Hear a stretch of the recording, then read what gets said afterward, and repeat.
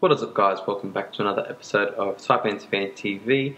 Round 12 of the NBL. Adelaide are coming to Cairns to play the Cairns Taipans, who've just come off a disappointing round, and the Adelaide 36ers have also just come off a disappointing loss against the Illawarra Hawks. So the Illawarra also got some new imports. They're looking alright.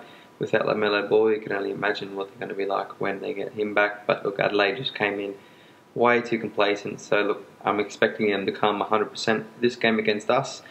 Nice 4 o'clock in the afternoon game on Sunday the 22nd of December, and it's going to be obviously at the Convention Centre for our home game, and if you're not going to the game, you can also watch that on SBS Viceland Free TV and also SBS On Demand. Taking a look at the starting lineups, look, no real changes to both of them. I think they've really cemented their starting lineups. They've even just chucked Brendan Tees in to just be that defensive guard. Maybe Riccio to be that extra guy, that big man that just jumps a little bit higher than Daniel Johnson, I guess. But you know, he plays short stints as it is, and they got guys like Harry Froling, Ramon Moore, and Jack McVeigh off the bench. So they're obviously key guys for them. But for us, I don't think we've got any changes. Quite annoying, he had that little injury against Southeast Melbourne, but I did think that was too serious. Hopefully not. So hopefully he's going to be playing on Sunday against them at 4 o'clock. So hopefully there should be a big matchup between Jerome Randle and Scott Machado again. There's been a big argument throughout the league about who's the best point guard. So look, this is going to be another good matchup. Jerome Randle's going to bring it all after having that loss. No must-see matchup, but there is a must-see moment. Aaron Grabau's retirement. They're going to hang up his jersey in the rafters. I think it's going to be the first ever player for the team for it to be raised up. So I think it's a big moment for the club. I think everyone should get down and watch that. As you can see, if you're obviously not a Taipans fan, even an NBL fan, Aaron Grabau has played for the Cairns Taipans majority of his career, besides his early stint at the Geelong Supercats. But he played 14 seasons with the Taipans, had 407 NBL games. And, he did take us to a lot of finals. He wasn't a big leader in our team, but he was just that guy that could just do everything. He could defend your best player, he could knock down the game-winning jump shot. He could just do it all for you. He didn't care about what his role was. He would just do anything, and he was one of the guys that really kept that tradition for the Cairns Taipans. And no matter who came through, we always had a good foundation there. And Grabau was a really good foundation because he was there from the start until just before we not won, but been in championship contentions. So he's seen it all.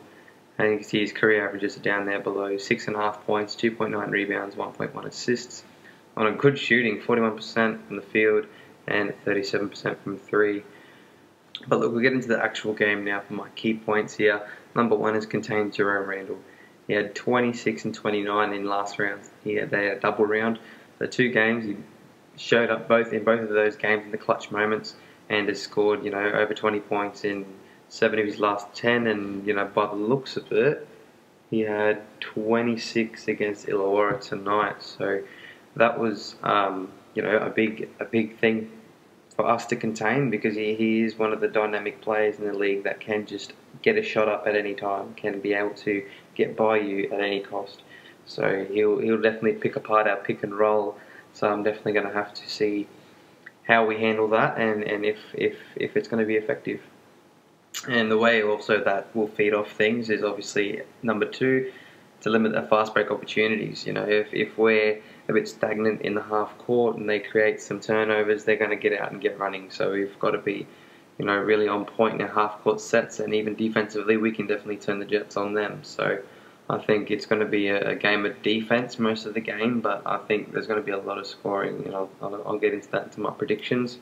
But number 3 is take care of home court. We've dropped a few too many games, I think, at home. We're so used to winning so many games that we're always in final contention.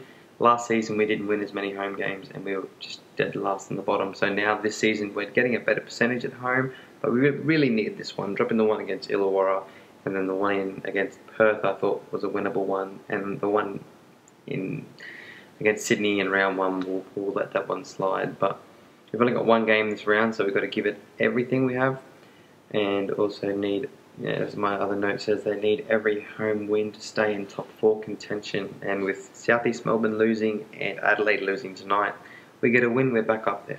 But here are my predictions. I've got the Taipans by 2. I think Cameron will get another double-double. Both teams will score over 100. I think that, like I said before, that it's going to be a very high-scoring game. Even though defense is going to play a factor into that, it's going to be a lot of fast-break games. So I think there's going to be a lot of fun there. DJ Newell will definitely score over 20 points. I think that he's just taken that role as the offensive threat. He can get it done from the 3. He can get it done from the basket. He can pull up in the mid-range. He's just at that age now, I think, where he is fully understanding how to get it done. And, he's been on losing teams. He's been on winning teams. I think now he knows how to not command a team, but put the ball in the hoop when it's needed. And also their main scores down below 104 and 106 to us. I think that, like I said, a high-scoring game, but I think that a lot of things are going to be happening. A lot of dunks, a lot of blocks, a lot of threes, so it's going to be a very up and down game, I think. But look, that's everything from me. I'll talk to you guys probably on Monday after the game. Hopefully I can get some content out and have it being the only game this round. Take a look at all the other games that have been happening. It's a nice weekend full of NBL, and also if you're watching the NBA as well. But besides that, always remember, go the mighty Taipans, and I'll talk to you guys on Monday.